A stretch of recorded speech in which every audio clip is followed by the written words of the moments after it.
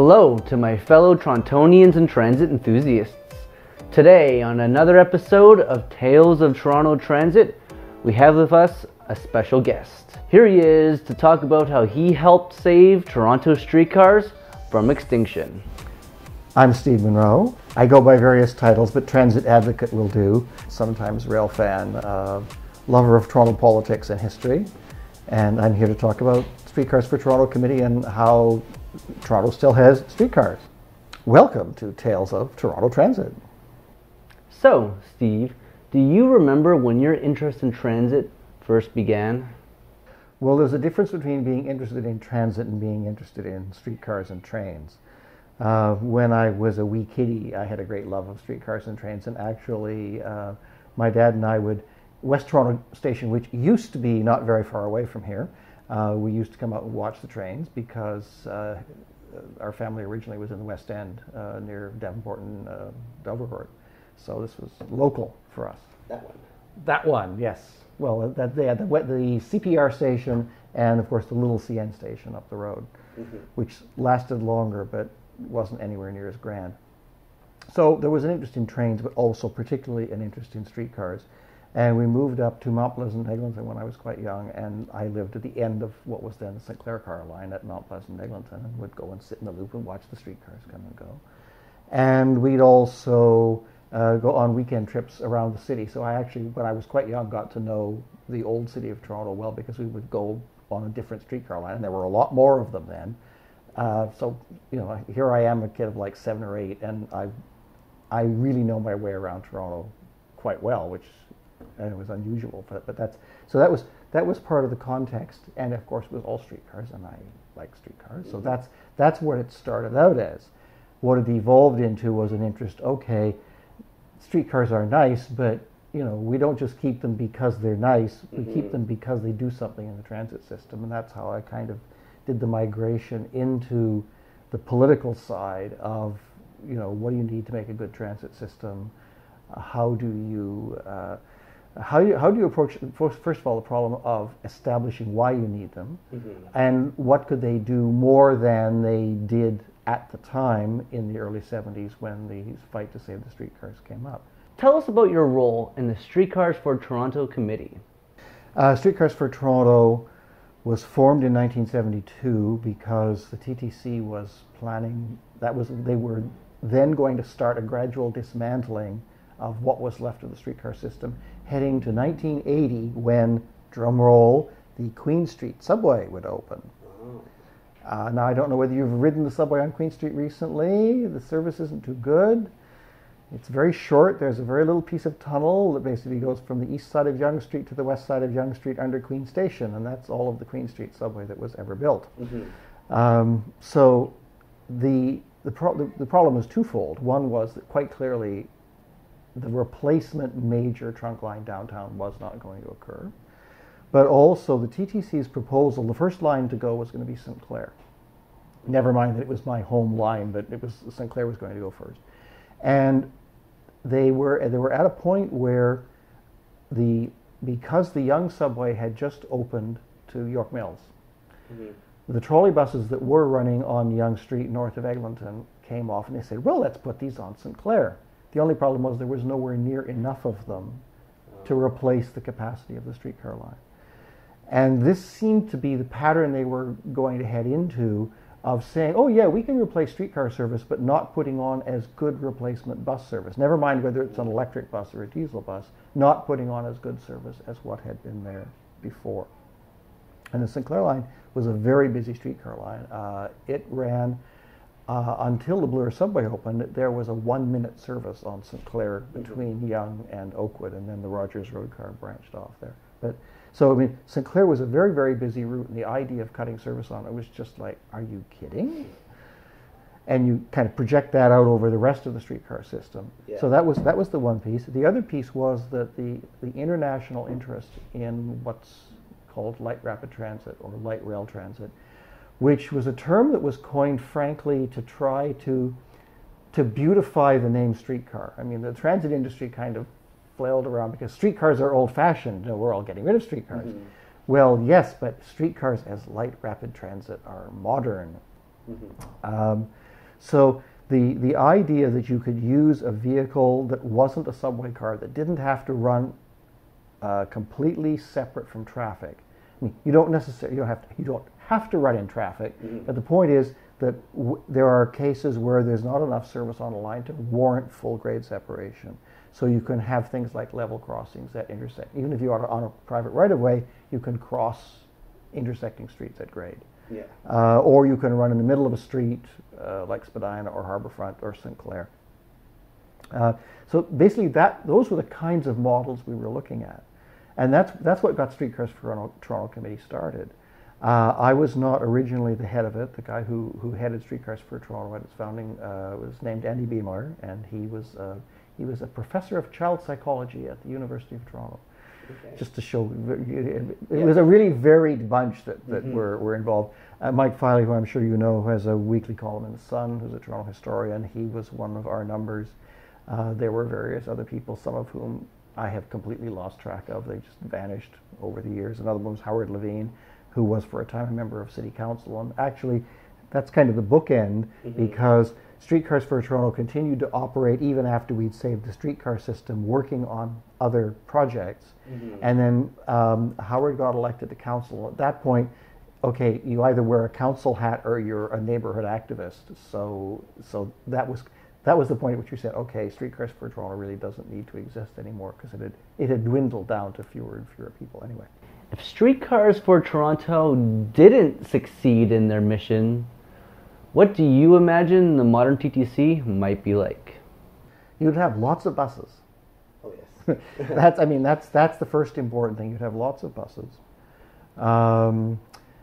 and people who complain, for example, about the streetcars on King Street and Dundas Street. You know, Rob Ford just hated driving in on Dundas Street to City Hall because the streetcars got in his way. Well, just imagine how many more buses there would be to carry the people the streetcars are carrying today. That's one obvious change that would have occurred. But the other one, and this is a little harder to get a handle on, but I do know that when Toronto made the decision to keep its streetcars, that was one of the factors. Edmonton, Alberta, had been looking at light rail. And the fact that we made that decision was one of the contributing factors for Edmonton saying, hey, Toronto's keeping their streetcars. Maybe this is a pretty decent idea. Edmonton built their line. It was very successful. Calgary copied them, and Calgary's now got a large LRT network. Other systems in the U.S., the San Diego trolley was one of the first of the modern systems. Interestingly, Edmonton, Calgary, and San Diego all had the same equipment because they kind of copied each other. So, I mean, I don't want to take credit single-handedly for a renaissance of light rail, because I think it would have happened, but it would have taken a lot longer because it needed the impetus of a city that had a reputation for having a very good transit system, which Toronto had, and the fact that the provincial government had decided that transit was important. That was there. So other cities said, there might be something to this. And we've now seen a light rail renaissance, which I think would have happened eventually, but it would have not taken off as quickly without us as an example. Well, I think another obvious difference is that we would not have the CLRV streetcars that we are all used to. Yeah, so we'll see. This is an interesting vehicle, how this came to be. Because what happened was the province was working on their new technology train that eventually became the RT. But the original version of that ran into all manner of technical problems. They were going to build a demonstration track at the CNE. Of course. All of that was ever built was 4 foundations for elevated, like piers for the elevated structure, and they cut down a small forest that was near the Princess Gates because that's where the station was going to be. That's all of that was ever built. And they were coming into the 80s with now nothing to show for their efforts for about 8 years. So everybody keeps saying, light rail, light rail, light rail, and they glommed onto the designs that the TTC had been working on in the 60s and said, okay, let's build some streetcars. But again, in the typical provincial overkill, they said, oh, but these are for suburban lines. They have to be high-speed cars. Mm-hmm. So the design, these cars, well, obviously not this model sitting here, but the car that it is the model for, is actually capable of 70-mile-an-hour operation. Wow.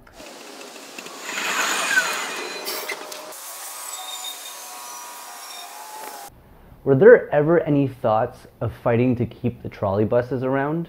As a matter of fact, we did, and we were involved in that.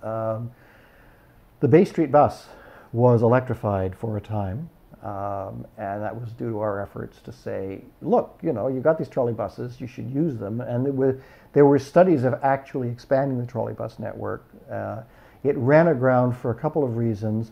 One was that the old trolley bus network in Toronto, Annette Street was a trolley bus line. Mm-hmm. So was Keele Street, the Weston Road bus. The trolley bus network largely served the old industrial area in the near West End. So the Ossington bus that went down to Queen and King, down to the Massey Ferguson plants and Inglis, all the industry that used to be along King Street West, where it's now condos. Mm-hmm. Ossington, Lansdowne. The bus up on the junction was fairly recent because that was, while it became a trolley bus, that wasn't until 1966, because it was a streetcar until 1966. Yes. Annette, as I say, because it was all the industry along the railway corridor. So Annette was, but the Annette bus originally only went over to Christie Street, and then it was extended, replacing the DuPont streetcar. That was when it was extended to St. George Station as the DuPont 26 bus runs today. Mm-hmm. So yeah, the Bay bus. We got the Bay bus converted to trolley bus, and actually the TTC bought some used trolley buses from Edmonton, because Edmonton was doing an update, and we got secondhand buses from them. So they actually ran in the Edmonton colors. Oh, really? In Toronto. I guess they were actually technically leases rather than purchases, because if they'd been purchases, we would have repainted them. That's fair, yeah. But so there were Edmonton buses running around on the Toronto streets. The big challenge became, if you're going to expand the trolley bus system, which routes to do it on. Mm-hmm. The ideal routes as a first cut, first of all, would be in the West End to build off the existing system. As you get into routes like Keele, Dufferin, Bathurst, Jane. They had some nice hills, which is great for electric operation, but they also run into a couple of problems. One is that they go outside of what was then the City of Toronto, pre-amalgamation City of Toronto. And you had to convince the good burghers of York and North York that they wanted trolley buses in their territory. Dufferin would have been an ideal line because it went all the way down to the exhibition grounds at the south end. But there was a problem at the north end, and there still is a problem, where the Dufferin bus jogs along Wilson to go into Wilson Station, is basically along the south side of Downsview Airfield. And you can't string electrical wires along Wilson Avenue because there's an air base there, that makes sense.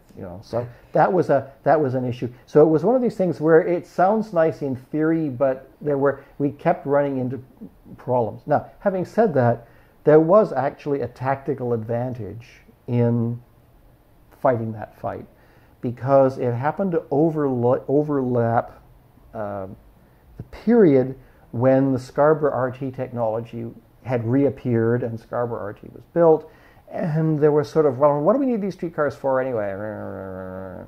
So basically the trolley bus fight, even though we didn't manage to save the trolley buses, in effect became kind of a straw battle for the streetcars, because it was fighting to keep electrification, but if we lost it, it wasn't the end of the world. I mean, I hate to say that for all the fans of trolley buses, but if we had to lose something, better the trolley bus system than the streetcar system. Why do we as a city give so little priority to speeding up our streetcar lines, even though they carry more people than the entire GO train network? Is it because people are just too exhausted and busy to do transit advocacy and think nothing can change? It's a little more complicated than that. Okay. The first point, without question, Toronto likes to think of itself as a transit city, but it is still very much dominated by car-oriented thinking. we're spending $500 million so that Denzel Min and Wong can drive downtown down the Don Valley Parkway and around the corner onto the Gardner 2 or 3 minutes faster than he might have if the East Gardner was demolished and made an at-grade road. Mm-hmm. So this is still a city that is terrified, and terrified on behalf of suburban motorists, who, you have to remember, people in the suburbs have a very different way of looking at transit than people downtown. In a lot of cases, they don't have a choice. Now, if you're going to drive downtown, yeah, you got a choice. But the problem is the mentality dominates council. Mm-hmm. And so you've got a situation where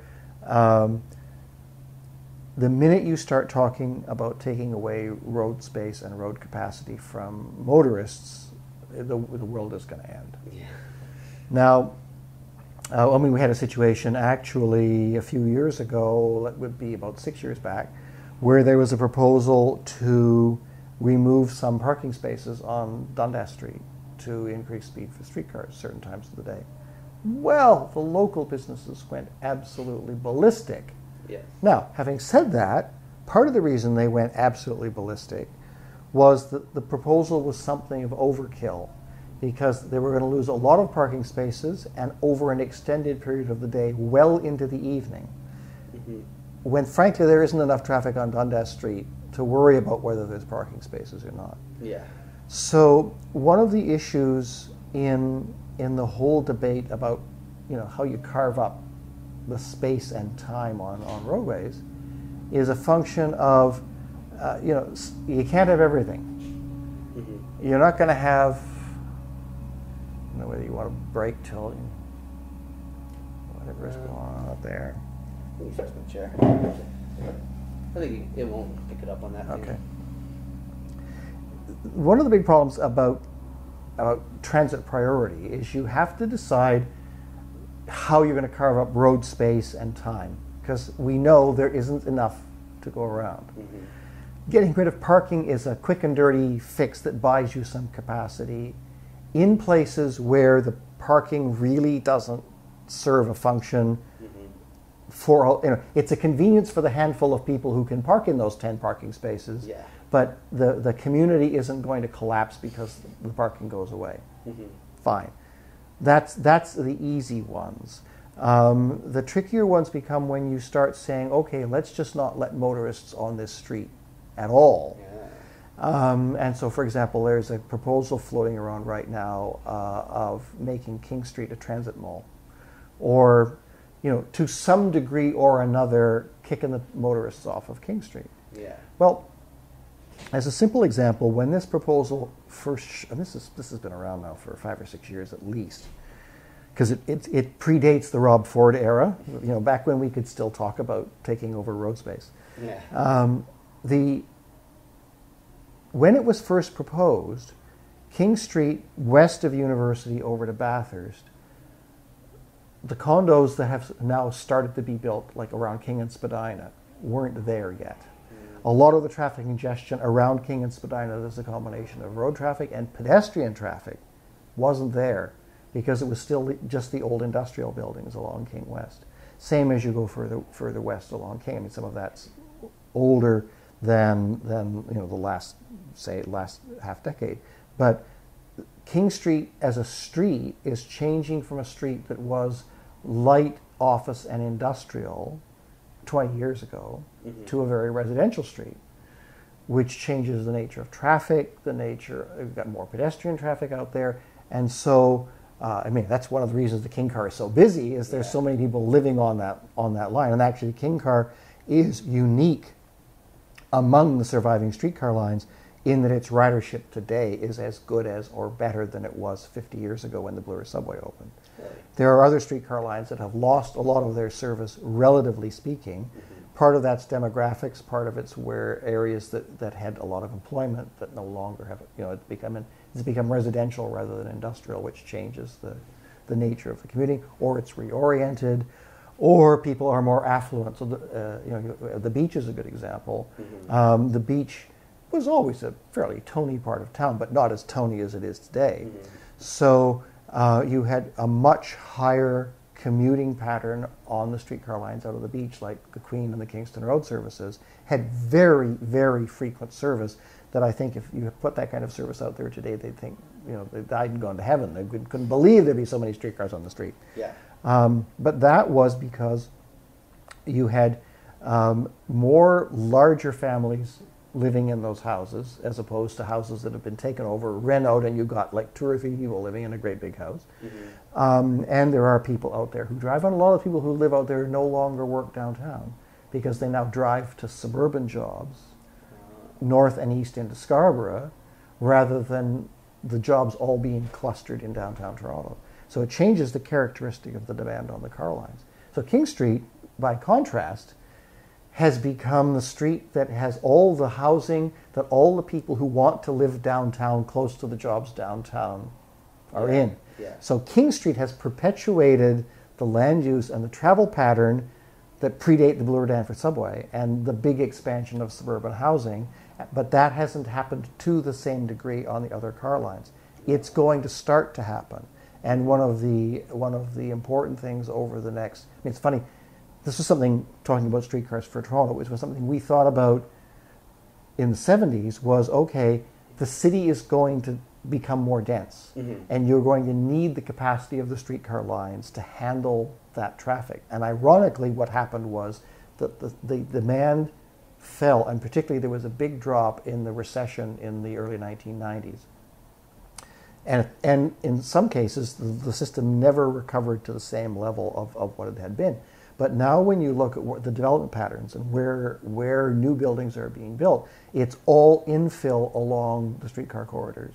And the streetcar system is going to become more important proportionately than it is now as it starts to, you take the slack back out of the system and say, oh, we got to put more streetcars here. And it's something the TTC is aware of, that they're actually looking, they have to expand their new streetcar order beyond what it is now, because they're looking out into the 2020s and saying, okay, because if you look at all the development applications in the city and where they are, they're all central city, along the streetcar lines, out to sort of like Dufferin-ish in the west and over to Broadview and a bit further east, and actually there's some further east from Broadview. But all the traffic is going to build up again along the east-west car lines into downtown. And having those car lines there is very important. So, I mean, I can sort of say, yes, we could pretend, look how far-sighted we were back in 1972. We didn't think it was going to take this long for the system to really prove its worth, but it's a good thing we still have it. It's funny to say, so we're going to need more Flexities than we've already ordered, and we're still already having trouble even getting those. Yes, I really am hoping that Bombardier will manage to get up to the 4 cars a month they claim they're going to get up to by the end of this month. We had 4017 was the last car, and I'm sort of wondering, where's 4018? We haven't had any deliveries for a few weeks, so it's... I mean, they work. When they work, they're marvelous. Yes. But just, can you please get them here? Exactly. I'm sure you're not the only one that feels that way. Yeah. Well, you see, one of the things that hurt the streetcar system's capacity was that, I talked about the early 90s recession. So because of that recession, by 1997, when the Spadina streetcar opened, the TTC had extra streetcars. So that's how they were able to open a whole new line without buying any cars. But those extra cars were basically cars that had become surplus because of service cuts during the early 90s. And then they didn't have cars to put the service back as the riding went up. And it's the reason the streetcar system for 2 decades has been constrained on how much service it can provide because there were no spare cars. Well, I think that is all we have time for today. Thank you, Steve, for taking the time to answer my questions, and I will see you, the viewers at home, next time.